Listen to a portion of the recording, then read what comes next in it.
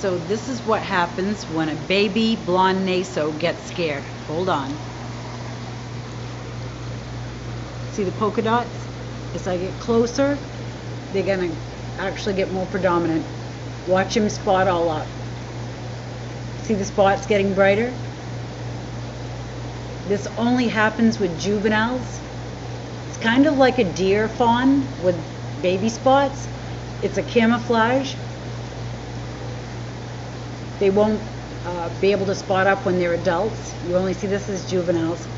This one is actually coming out of baby stage, so he's not polka dotting up quite as much as ones that are a little bit smaller than him. This one's about 3.5 inches. I know.